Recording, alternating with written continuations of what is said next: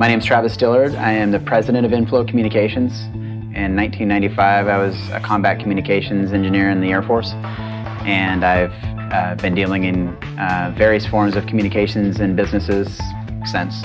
Inflow started out in the late 90s as an IT shop. So they provided desktop support and software development and a number of different IT type services. And when I joined Inflow in 2005, the mission was to narrow the focus to unify communications and select the best of breed products and services that can support our customers in that endeavor.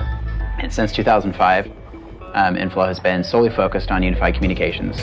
So voice, video, mobility integration, instant messaging, any way a business communicates, we are implementing a technology solution and supporting a technology solution that can accommodate that. Inflow Communications has a very solid West Coast presence. We have an office in Seattle, Portland, and San Jose, the Bay Area.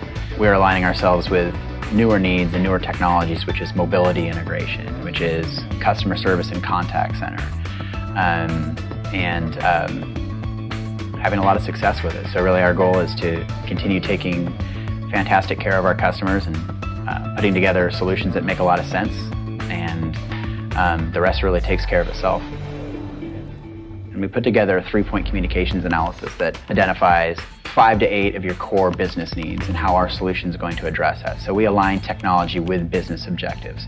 And of course, it's important to put a competent design together along with a solid return of investment. So there's an economic analysis that goes with that. So by aligning ourselves with our customers' business objectives, we've found over the years that putting a solution together, people are focused on, A, how are we aligning the solution to the business objectives? That's the needs analysis and or the executive summary. So we come up with that through interviewing various stakeholders throughout the organization, not just the IT manager. We talk to customer service managers and sales managers and marketing and the receptionists and a lot of different stakeholders throughout the organization, and they all have different angles or different focus or input on their business needs.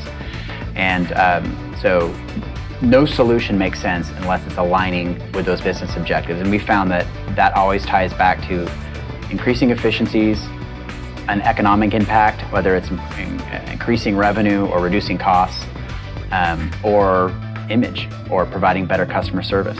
I think that's really where we thrive. We don't just try and pigeonhole our customers into a technology box. We really take a step back, understand their business, and we have a lot of tools to draw from. So we can put together a very custom solution that addresses all those needs.